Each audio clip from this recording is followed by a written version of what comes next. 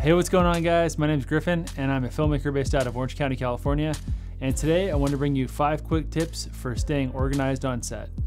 So jumping right into it, tip number 1, this is a pretty simple one and most people already know this, but you want to label all your gear. I found these labels off this website called moo.com. They're pretty cool, they're really small and they come in these little sticker books and they're pretty cheap. I think they're maybe like 15 bucks for the sticker pack. And I don't know exactly how many it comes with, but I'll put it on the screen right here. These are great because you can put them on literally everything. I put them on my microphones, I put them on my cameras, lenses, and I would prefer getting the ones in black because it's a little bit more subtle. And you can put your name, you can put your company logo on there if you want, and they're actually all customizable too. So this is a really nice thing, and it becomes more and more important if you start working on a set with more people.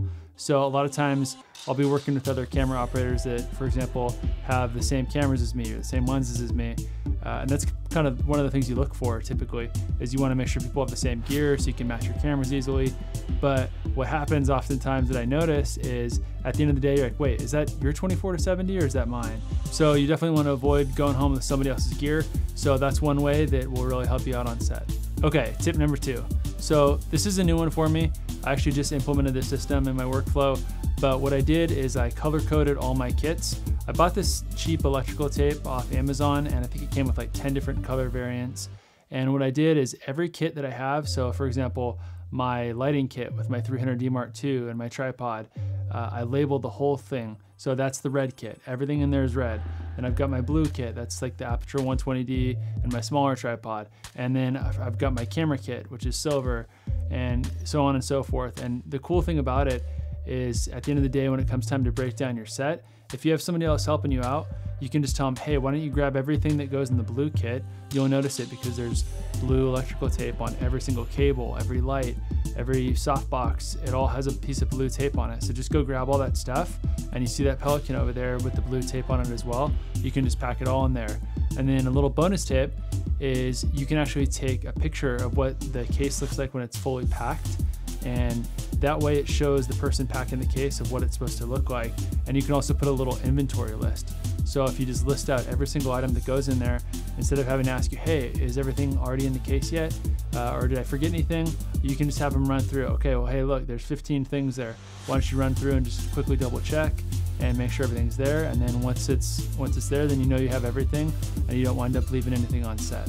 Okay, so tip number 3 is storing your batteries. One thing that I like to do is I'll store all my batteries in these little think tank pouches.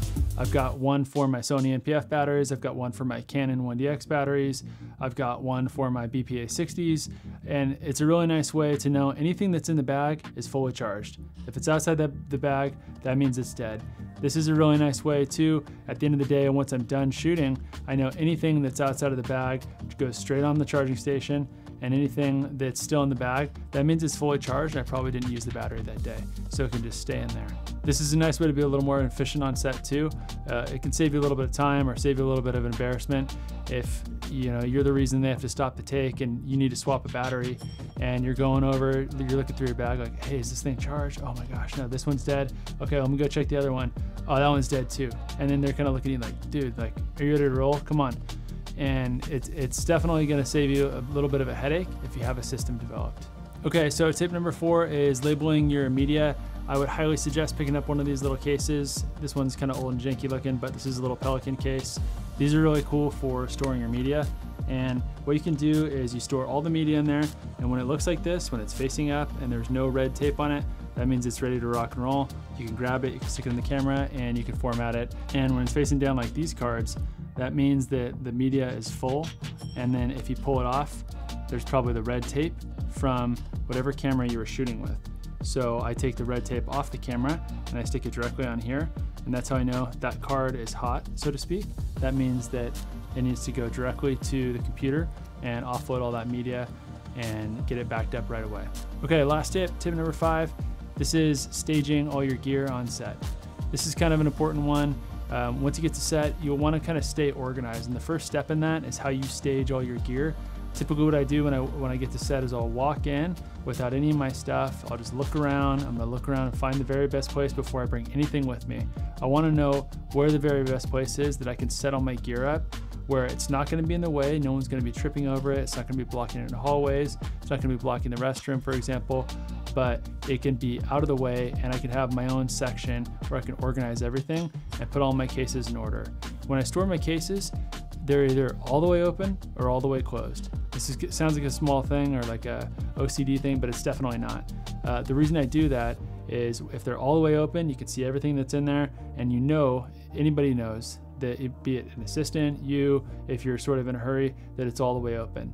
What I never want to do is close the case but not lock the case, because what can happen sometimes is somebody might come and they're in a hurry, or they're trying to be helpful, they're trying to help you clean up, and they grab the case and they pick the whole thing up and everything goes dumping out of there. You know, it's embarrassing if it's just your normal stuff, but if it's like a lens, for example, that could be a really costly mistake. That's why it's either all the way open or all the way closed for me. Another little bonus tip, if you happen to have a cart, one I use is an innovative cart. It's a little more on the pricey side, but it's a really cool way to basically get on set and have a dedicated space for all your stuff to sit. You can basically build your cameras up top. You can put all your batteries, all your media, everything stays organized there. Down below, you can stick your camera bags once they're unloaded. And what's really cool about that too is people know that's not like a table that you're gonna sit at and have coffee. That's a dedicated workspace. So what I find from people on set, it's a little easier for them to distinguish, like, okay, this is like the camera workstation, and I know not to really mess with any of the stuff that's over there. So anyways, guys, that's definitely not the only ways to stay organized on set. Everybody has different workflows, everybody has different methods. So I'd love to know what some of your favorite ways to stay organized are on set. Anyways, hopefully you found this video helpful. If you like this kind of video, maybe consider hitting that subscribe button, and I'll see you guys in the next one. Take care.